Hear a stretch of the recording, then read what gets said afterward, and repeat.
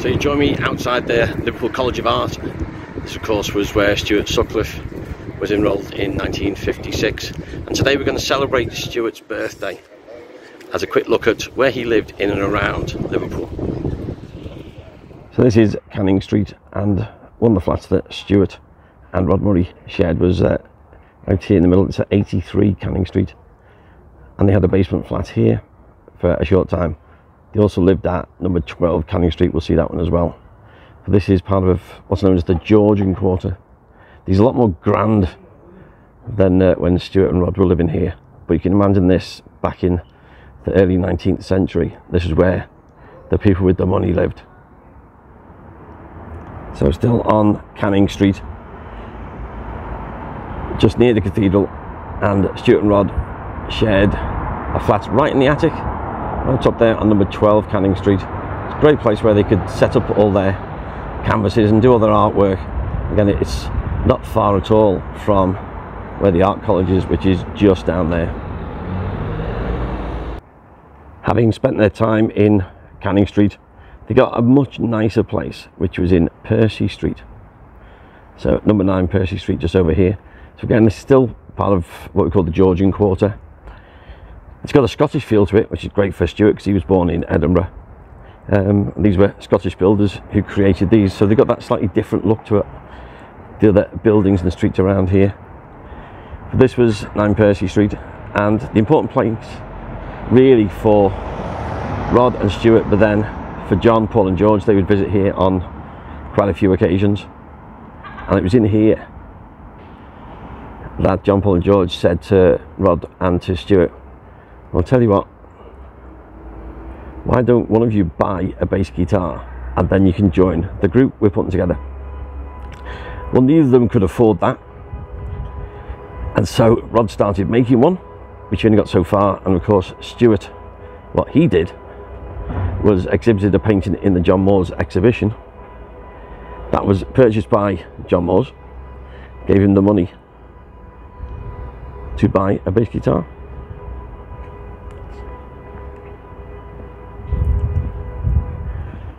This became the place to be. What Stuart would do is when he had a girlfriend, he would paint their portraits.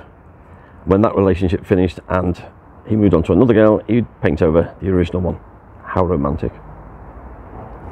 So they were here for a little while, but they sort of decided to escape, and they went round the corner to Gambier Terrace, which is probably the most famous of the flats Stuart lived in. But not a good idea, because just being round the corner, the landlady from Percy Street came round to find them, because what they'd been doing was cutting up and burning the furniture to keep themselves warm in the fire. So of course they had to repay her. She was not impressed. So now we'll go round the corner to Gambier Terrace and we'll see where Stuart and John lived. So this is Canning Street. So Stuart and Rod lived further up there at 12 and 83. On the road just on our right, the first one there is Percy Street. So then Stuart and Rod just walked down Canning Street, and down there is the art college, and that's why they wanted to live in this area, because it was close to the college, in the shadow of Liverpool's Anglican Cathedral. Now, although this looks old, this was only completed in 1978, so when John and Stuart were living at Gambier Terrace, they were seeing this cathedral under construction.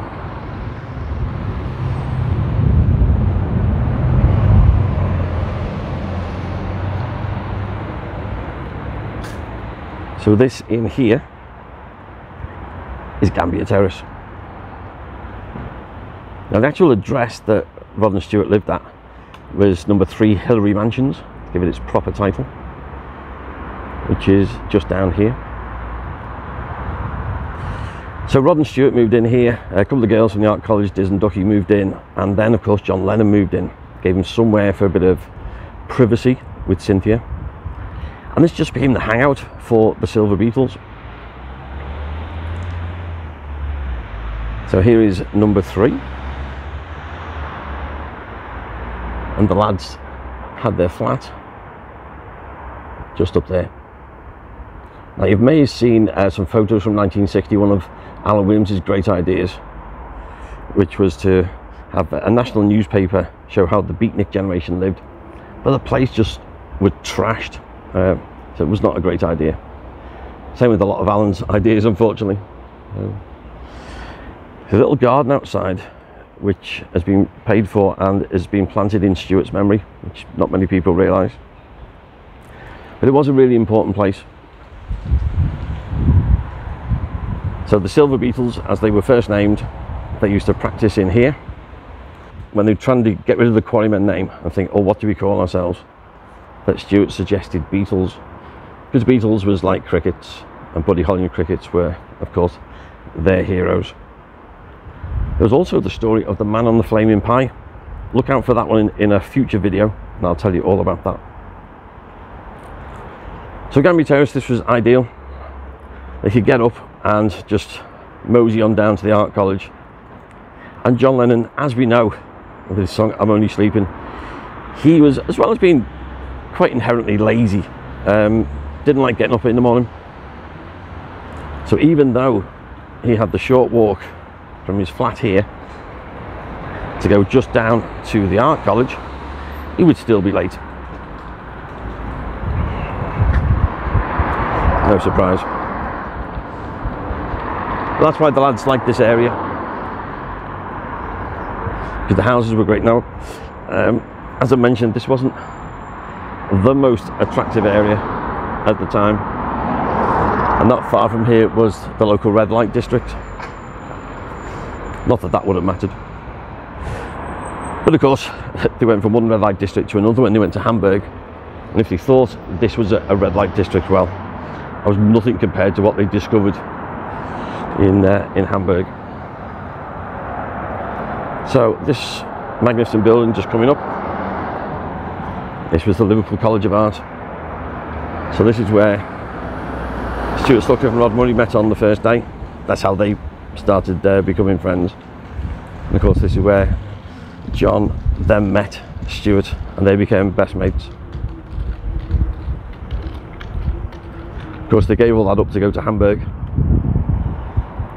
which I suppose they thought was the right thing to do, and in hindsight, certainly for the Beatles it was, because Hamburg's what made them.